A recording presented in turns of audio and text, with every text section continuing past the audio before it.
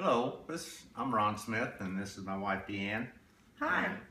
Nathan has asked us a little bit about talking about how thankful we are. Anything you want to say before I go? I just like to say that I'm thankful for all of our family and our health, and just we've had some cancer issues in our family, and that's all turned out well. So we just thank the Lord for that. And we just continue to pray that He'll watch over that. So we're thankful for our family and all the blessings that we have. So. And I guess I want to say I'm thankful for being raised in a Christian home. My folks were very giving people, and that's the part about the Thanksgiving I'd like to talk about is the giving. Years ago when I was in high school, my girlfriend's house burned down while she was in town visiting her aunt.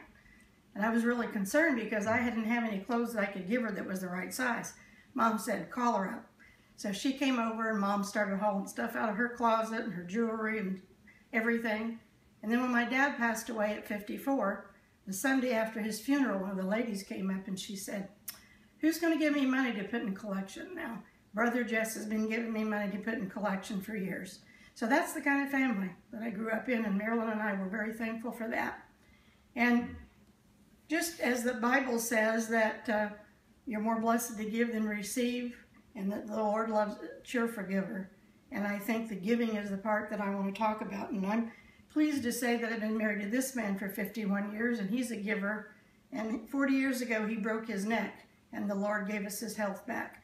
And I'm glad to be part of the short-term mission team, because right now they're giving and having a cooking candy sale so we can give and let people go to minister to the people of Cherokee Nation, and the angel tree that's going to be put up so you can help the diaper pantry kids, some needy adults.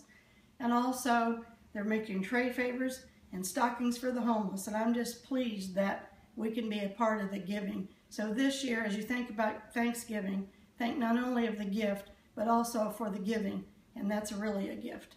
Amen.